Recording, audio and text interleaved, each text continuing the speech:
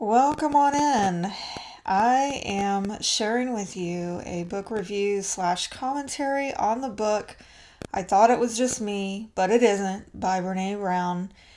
And while we're talking podcast style, you can watch this nice view of a road trip I took in January of 2023 from Houston to Marble Falls, Texas. I hope you enjoy it, and I'll put some little pop-up comments on the screen if you're interested in the sites. But yeah, if also you want to purchase this book, I will have the links down below. And just a disclaimer, it is an Amazon affiliate link, so if you use the link below, I'll get maybe a couple cents sent my way. Every little bit counts. So if you use the link, I really appreciate it. Here we are in the road where we're going to Austin, and we're heading towards LaGrange. So with that said, many miles ahead of us till we reach Austin. So grab your big gulp or your Texas tea or whatever makes you happy, and ride along shotgun with me while we talk about this book, I Thought It Was Just Me, But It Isn't, by Brene. We're going to talk about the subject of shame. You know what? Not a popular topic of conversation, am I right? But very necessary because it's quite common. And, a little personal sharing here. While I'm taking this drive, I was leaving a situation which I found quite personally shaming to me, which led me to read this book and want to share it with you. Am I completely healed at a level where I'm going to share with you exactly what that shaming experience was? Nah, not quite there yet. I'm still working on it, but in time, I will perhaps open up more about this. In the meantime, let's talk about this book so we can learn and grow together. I think the goal of this book is to help the readers move from shame to shame resilience.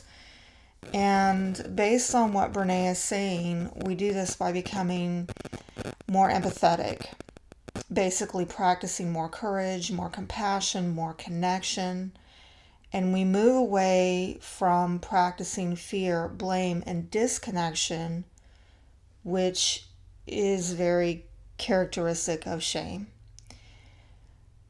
Is shame unavoidable in life? Probably so. I think, in the book she says you really can't become shame resistant. Maybe you can become shame resilient, but not necessarily resistant. I think it's part of the human experience. It's inescapable, unavoidable. We just kind of have to accept it as part of life. And doing so might help us stay out of judgment towards others and even ourselves. Judgment in a way that impedes healing within ourselves and in our relationships as well. Okay, and sorry to those of you who heard a little bit of feedback on the microphone. I switched it out for a newer one, so hopefully y'all won't hear that anymore. But getting back to the topic at hand, let's talk about what shame is, okay?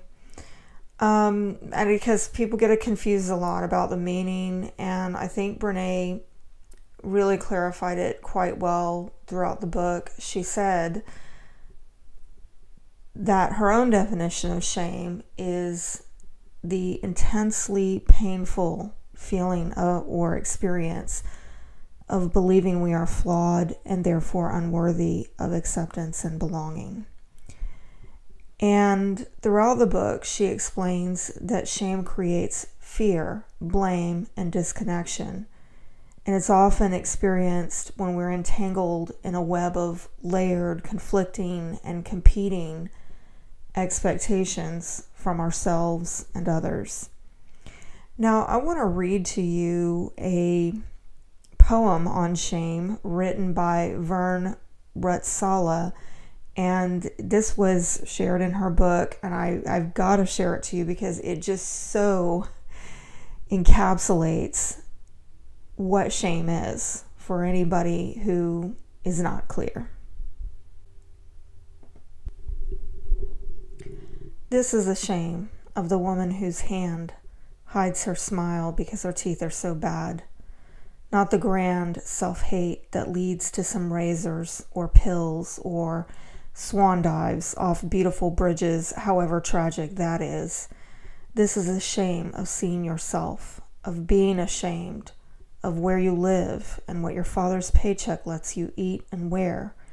This is the shame of the fat and the bald, the unbearable blush of acne, the shame of having no lunch money and pretending you're not hungry. This is a shame of concealed sickness, diseases too expensive to afford that offer only their cold one-way ticket out. This is the shame of being ashamed, the self-disgust of the cheap wine drunk, the lassitude that makes junk accumulate, the shame that tells you there is another way to live, but you are too dumb to find out. This is the real shame, the damned shame, the crying shame, the shame that's criminal, the shame of knowing words like glory are not in your vocabulary, though they litter the Bibles you're still paying for. This is the shame of not knowing how to read and pretending you do. This is the shame that makes you afraid to leave your house. The shame of food stamps at the supermarket when the clerk shows impatience as you fumble with the change. This is the shame of dirty underwear, the shame of pretending your father works in an office as God intended all men to do. This is the shame of asking friends to let you off in front of the one nice house in the neighborhood and waiting in the shadows until they drive away before walking to the gloom of your house. This is the shame at the end of the mania for owning things, the shame of no heat in winter, the shame of eating cat food, the unholy shame of dreaming of a new house and car, and the shame of knowing how cheap such dreams are. Well, if that poem doesn't sum up shame, I just don't know what does. But let's talk about what shame is not so that we don't get it confused with other things like embarrassment or guilt. And let's start off by saying that shame is the opposite of empathy, which requires courage, compassion, and connection. So throughout this book, Brene is trying to, I think, drive it home to the reader that we need to be focusing on the opposite of shame, which is empathy, and showing us how to do it. Now, embarrassment or embarrassing situations, they're less serious than shame, and also less serious than guilt, okay? And this would be, for example, like you're tripping over something or you misspoke in a conversation. It's very common stuff, happens to everyone all the time, right? We can just get over it. It's a bump in the road. Let's just keep it moving, right? Oops. And you apologize and you keep moving on. That's embarrassment or embarrassing situations. Not the same with shame, okay? Not to be confused with shame that just kind of lingers and stays with you, okay? Guilt is often confused for shame. And in her book, she says that it can be a positive motivator for change, but shame is not, to the contrary, right? They're both emotions of self-evaluation, but the difference is that, shame says, I'm bad, whereas guilt says, I did something bad. And shame is really a lot about who we are, whereas guilt is more about our behavior. So there's very much, I think, more of a personalized impact of shame rather than guilt. So if you're a guilt-prone person, you're going to focus on the behavior that's in question, whereas if you're a shame-prone person, you're going to focus on what you view as defective about yourself, or inadequate, or incompetent, or flawed, right? So, for example, this example is given in her book about how if you were to miss work after a night of heavy drinking and you're a guilt-prone person, well, you're probably likely going to say to yourself, if I keep missing work, I could lose my job. And then you're going to try to figure out what to do differently to move on from this problematic situation. But with a shame-prone person in this scenario, in this example, they're very likely to think something along the lines of, I'm a complete failure because I keep missing work.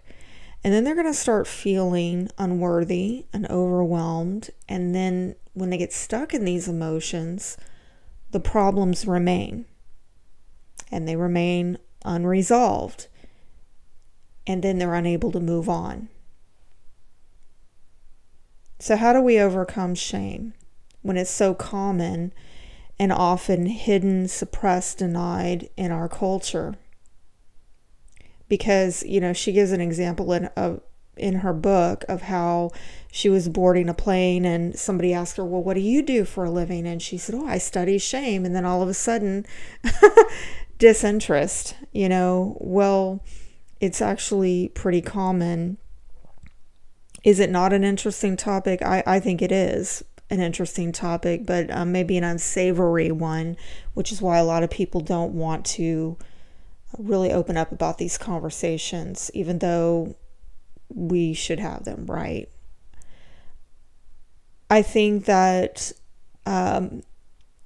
it's just one of many symptoms of how we culturally separate and insulate ourselves from others when we feel shame or we don't want to discuss shameful situations that others are going through, rather than take the higher road of sharing our stories and creating positive change in one another's lives. Now, in her book, she says one of the first steps is understanding shame, learning how to recognize it within ourselves and others, because the presence of shame diminishes our capacity to practice empathy. And to become shame resilient, we have to do 4 key things. Number 1, we've got to recognize and understand shame triggers. Number 2, be intimately aware of our own shame web. Number 3, be willing to reach out to others. And number 4, be able to speak about shame. So how do you do that? How do you recognize your own shame triggers? Well, she says you've got to ask yourself, really be brutally honest with yourself about the way that you want and don't want to be seen by others. So, for example, if you were to do a fill in the blank, you would have this sentence that says, I want to be perceived as blank, blank, and blank. How would you fill that in? You want to be perceived as what? And conversely, I do not want to be perceived as blank, blank, and blank, right? I mean, put in as many blanks in there as you want. Fill it in as many as is needed, okay? You get the gist. The idea is to explore the way you want to be perceived by others and don't want to be perceived by others. Because often we feel like we ought to not let people see anything that can be perceived as weakness or failure. For women, it could be a number of things to be seen as thin, as beautiful, as whatever, fill in the blank. For men, it can be they want to be perceived as strong, fearless, powerful, in control. I could go on, right? But however it is for you, we have to figure out the way we want to and don't want to be perceived by others, and then figure out the source of these unwanted identities, right? Like, dig deeper and ask yourself, why does being perceived this way mean so much to me? Why does it mean so much to others? And the unwanted identities, being seen as not thin or not attractive or not nice or not empowered or not successful, not prosperous, whatever, fill in the blank. Why are these unwanted? And where did the messages come from that fuel these identities? I think a lot of us will find, as I have, that it comes from obviously childhood programming, but also, in my adult life, I've experienced a lot of criticism from other people, which now at this age stage in life of me almost pushing 50 now, I'm beginning to understand the level of projection that many people are engaged in, and starting to realize, oh my, I took this very personally when this person criticized me as XYZ, when in fact they were really projecting their own insecurities onto me, but I took it on and I tried to accommodate and become something that was not authentic in me, just to prove to them that I'm not whatever inadequacy they were struggling with, to basically make life easier for them with their struggle that really was not mine. I'm getting a little off topic there. So I don't mean to go off that vein of thought, but getting back on track, how do we speak about shame? Again, in a culture where people are very uncomfortable about it. We don't want to talk about our dental problems. We don't want to talk about our money problems. We don't want to talk about our career or marriage problems or weight problems or fill in the blank. So when we can't speak shame, what ends up happening is we can shut down and we can act out in unhealthy ways, like through addictions. But when we can talk about shame, Brene is saying we express how we feel, and then we're able to ask for what we need. And she says in her book, we cannot share ourselves with others when we see ourselves as flawed and unworthy of connection. It's impossible to be real when we are ashamed of who we are or what we believe. And she also says in her book, shame begets shame. When we sacrifice authenticity in an effort to manage how we are being perceived by others, we often get caught in a dangerous and debilitating cycle. Shame, or the fear of being shamed, moves us away from our authentic selves. We tell people what they want to hear, or we don't speak. So, what are some barriers to speaking shame? There's a lot, and I think that you might find, as I have, like, well, I tried to talk about it, but it got me nowhere. It got me shut down. It got me isolated, and so I just stayed in that lonely place. And she talks about several barriers here to speaking about shame.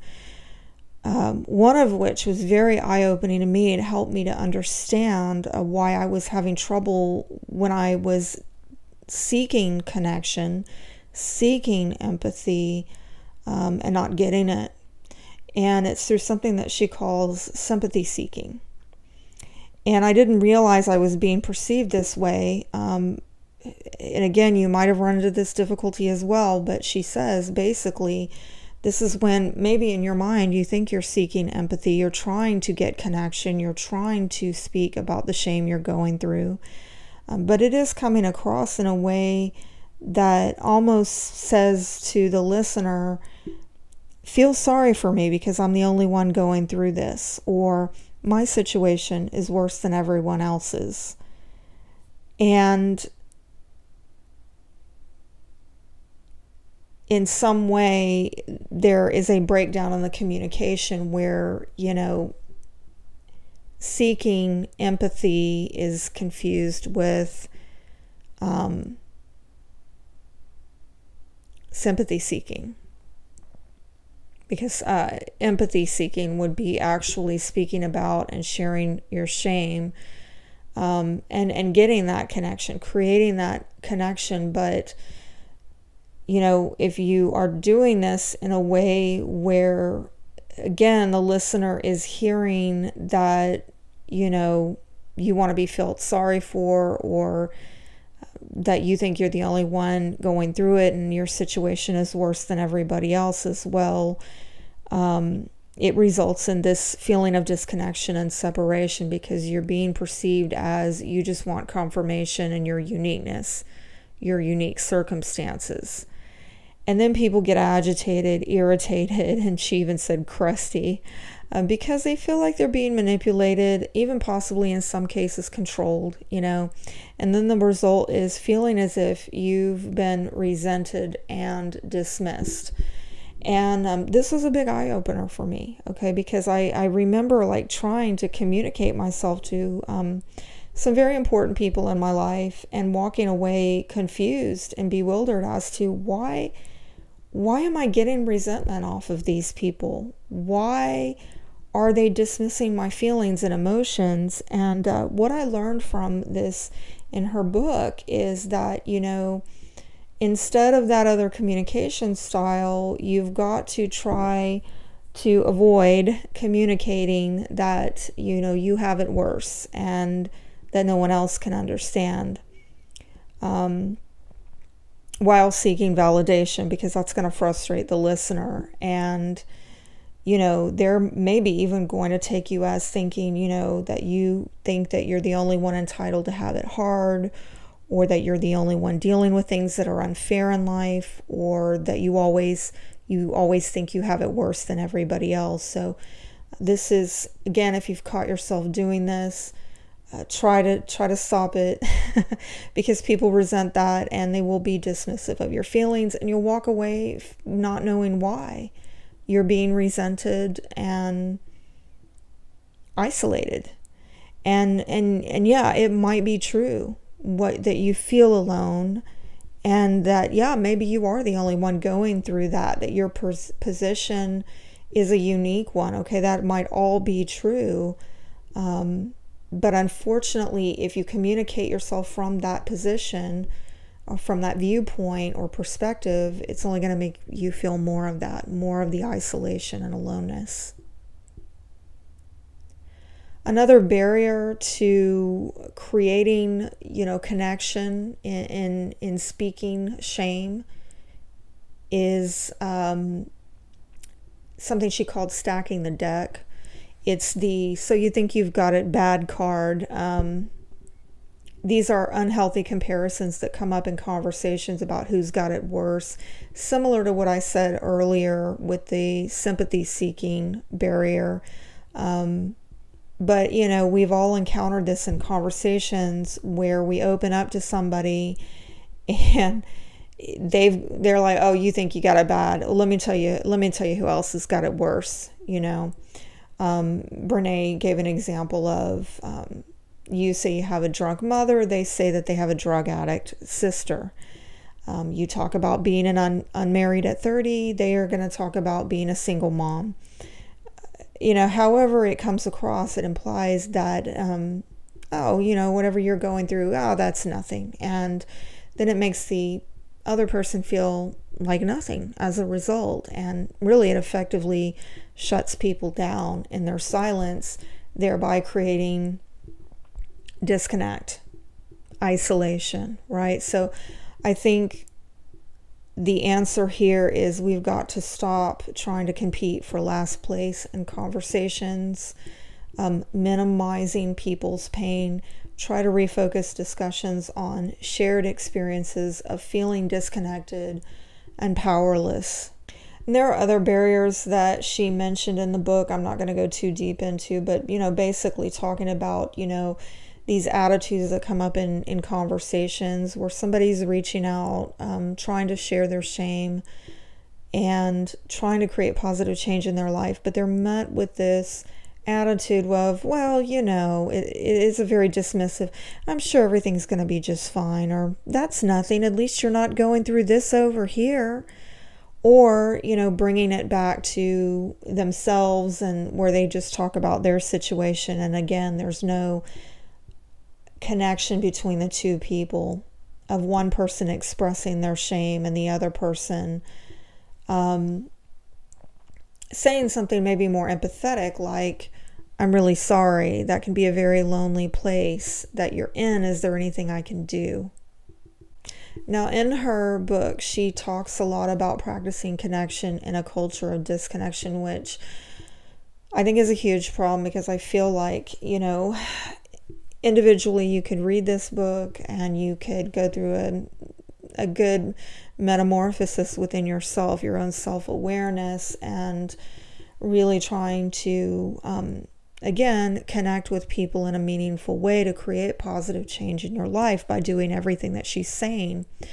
But if we keep running into a society, a culture of people who by and large do not know how to do this, it's a challenge, to say the least. So, I guess it's like the Mahatma Gandhi saying, be the change you wish to see in the world.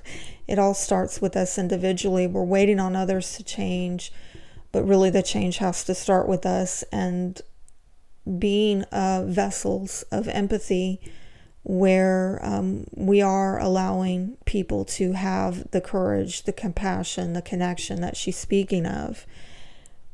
And she does say that connection can empower, but disconnection can be quite dangerous. And she explains that disconnection is both the source and consequence of shame, fear, and blame.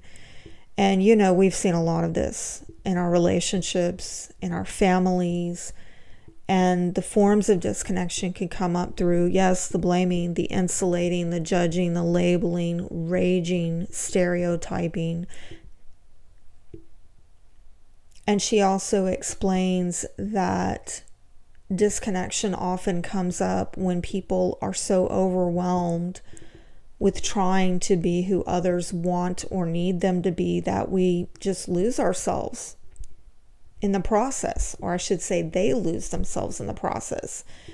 They lose being grounded within that sense of self. And because they're not coming from a place of authenticity, personal authenticity, then authentic, meaningful change cannot occur apart from that authentic self.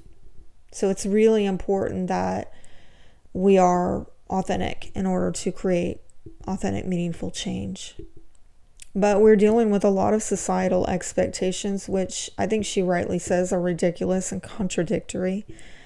For example, she says, we've got this societal expectation upon us, this messaging like, don't make people feel uncomfortable. Oh, but be honest. Now, don't upset anyone or their feelings, but say what's on your mind.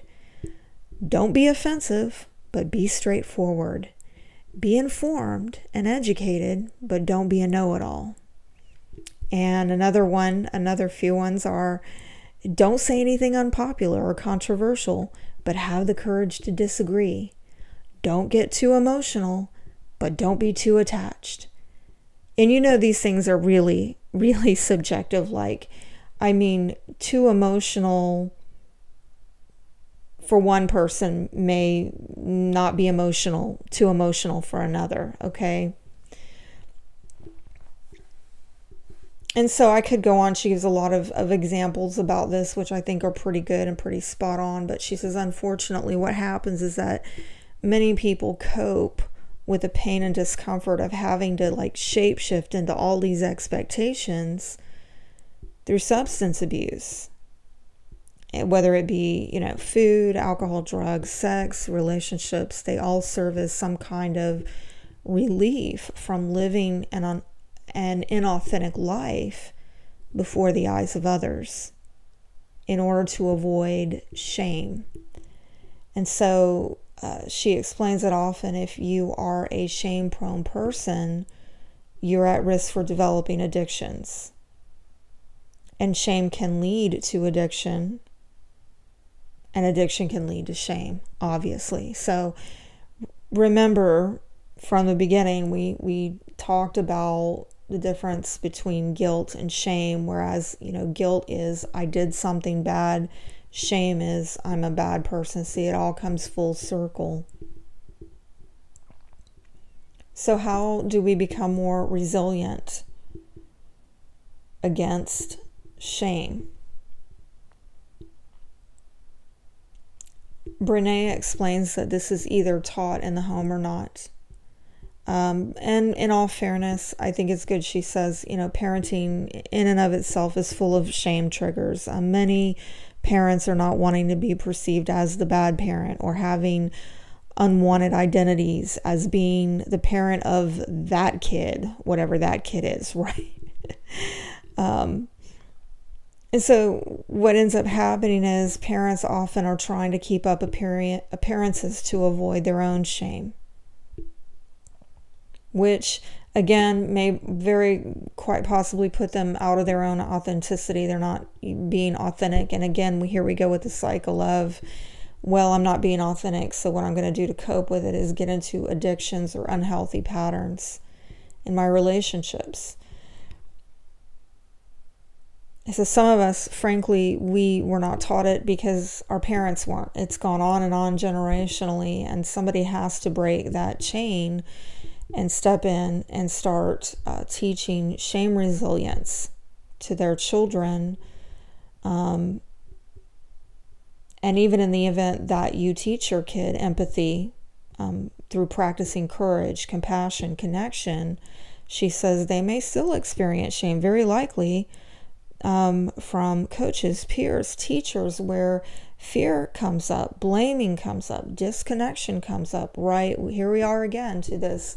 It's part of the human experience. Can we really avoid it? We just need to become more resilient. You can't entirely resist it, right? She said, we cannot resist shame, but we can become more resilient to it. And so when we know our vulnerabilities to shame, right, these unwanted identities, where they're coming from, why we don't want to be perceived this way, but we want to be perceived that way, why it's so important to us.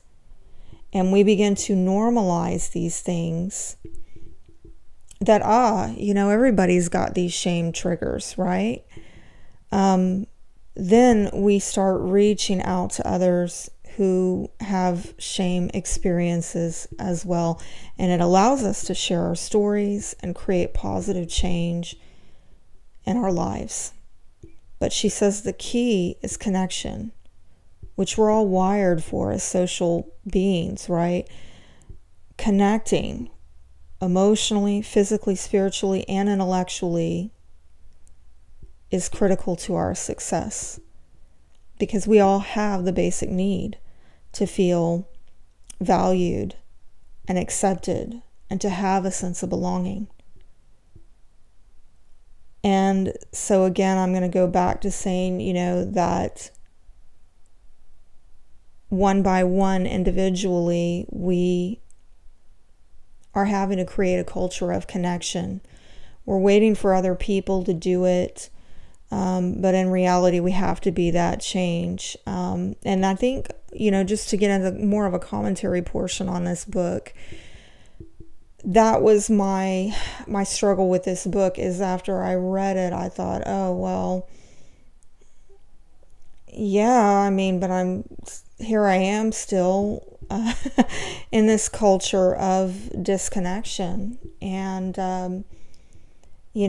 how on a practical level do I deal with the reality that, there are certain things that are not polite conversations to have with people.